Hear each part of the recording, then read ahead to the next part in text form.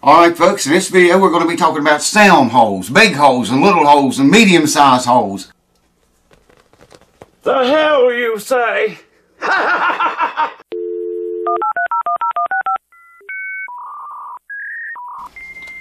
Alright, what is going on folks? Thank you for tuning in here and keeping it here. And yes, before you ask, I am burnt alive. Burnt up, man. Fell asleep in the sun. My whole body's like this, except for a little patch around here. Anyways, people's asking me a lot of times about their sound hole in their guitar. They want to know if I enlarge the sound hole, will my guitar sound any better, or will it make it any louder, or does it hurt anything? And if so, what size should I cut the sound hole out? I used to know what Tony Rice's, that old guitar that, what's his name? I can't think, man. I've been heat's killing me. Clarence White played an old Martin guitar, and I don't know if anybody knows if Clarence enlarged the sound hole on that guitar that Tony got a hold of later and played it his entire career.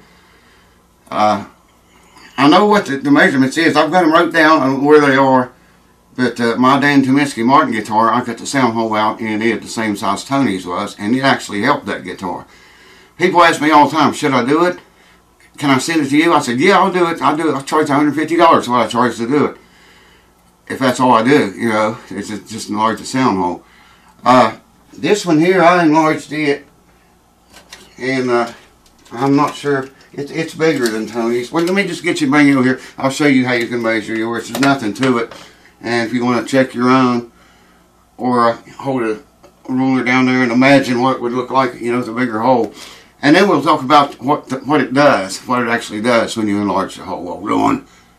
Alright. The only thing you're going to need is glasses, and a tape measure works pretty good, and you might need some more light on the subject. The only thing you're doing basically is measure from the inside of the hole to the inside of the hole, and you can do it, you know, you can do it this way or across it or this way, it doesn't matter.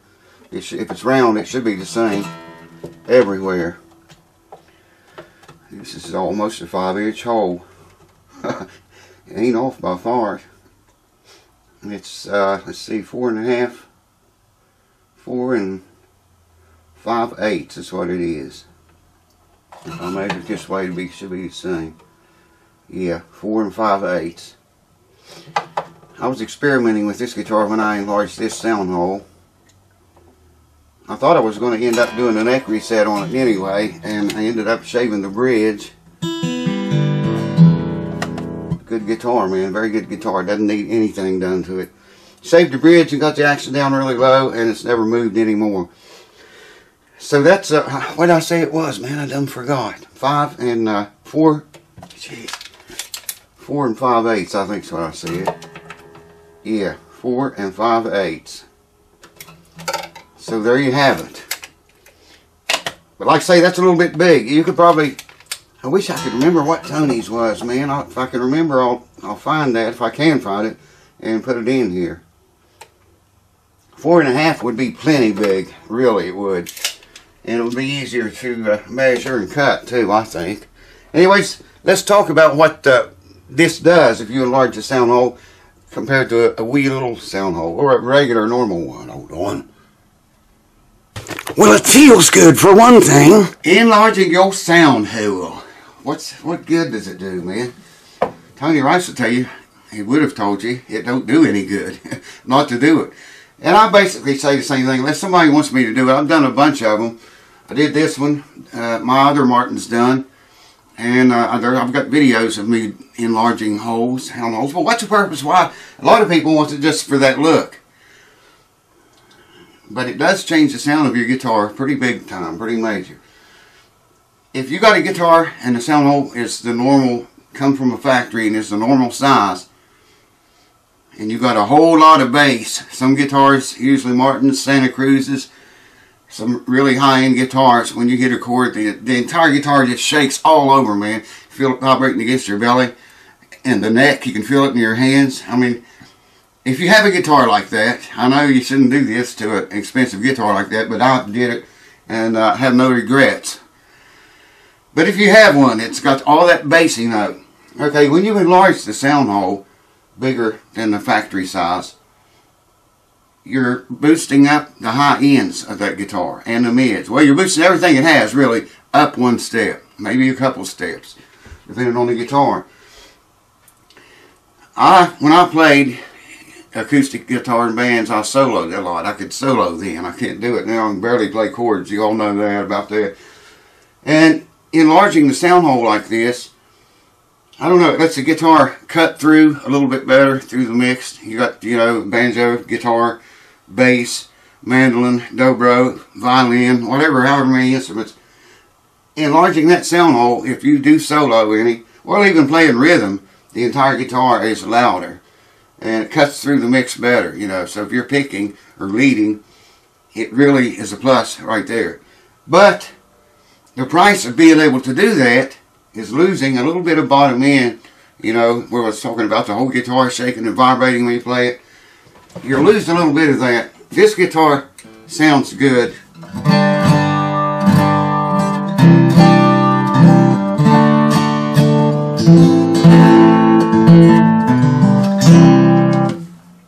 This guitar has been on that tone right rig ever since the first video I made about it. It's been on there day and night. I just took it off long enough to make this video.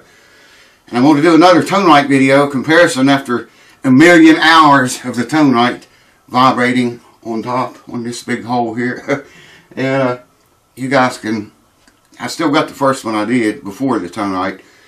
And whenever I do this one, it's going to be with all these hours, months of tone right vibrating on this guitar. You can decide if it makes a difference or not. Anyways, back to sound holes. Get on. Wow, how do I get off on things like that, man? Get off? It's not a good choice of words when you're talking about holes. They make a thing. Maybe one of y'all can tell me what it is. I'm sure one of you all will tell me what it is. I don't know what it's called. I've seen them before. And it's round. Okay, it's got like fins in it, and it's round, and it's got a little thing you can slide those fins, and it will open up, and you can change the size of the hole it opens up to, you know, just by turning a little lever on the side of it. I don't know what they'd be used for, maybe to restrict airflow. I don't know, man. If you've seen that, put it down here what it is. Because I wanted to get one of those, whatever they are, I'd like to get one.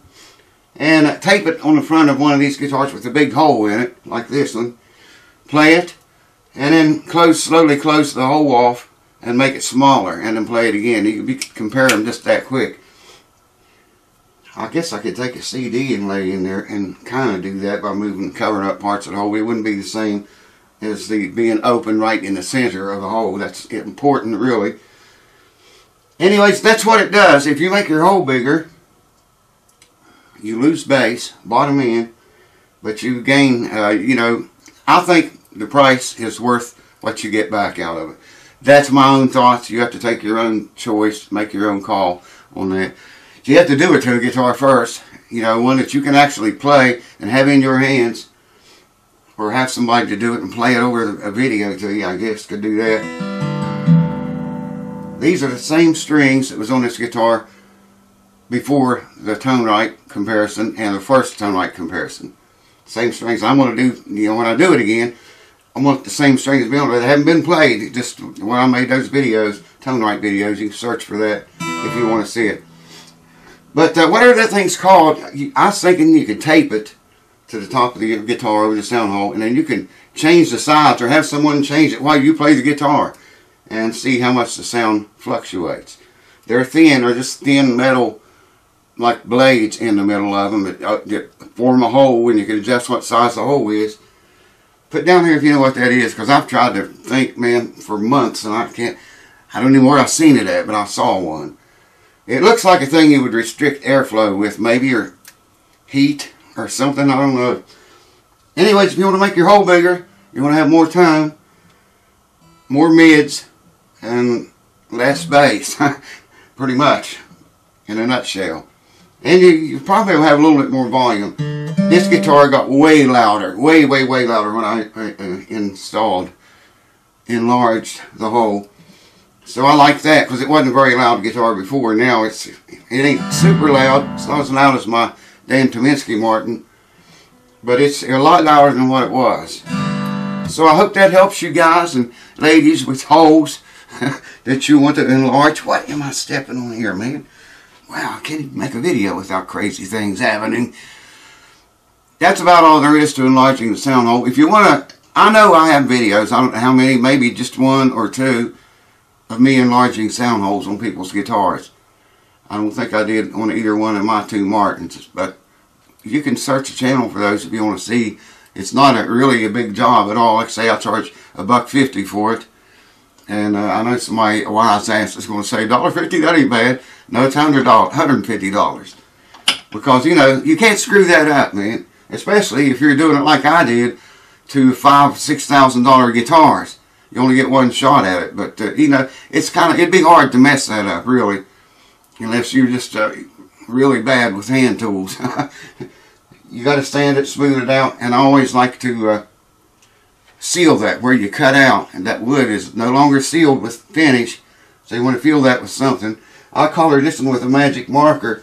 And then put lacquer, painted lacquer around it. So it looks kind of black and it don't look like open wood. And that way it's not open wood. Thanks for watching. I'll see you next time.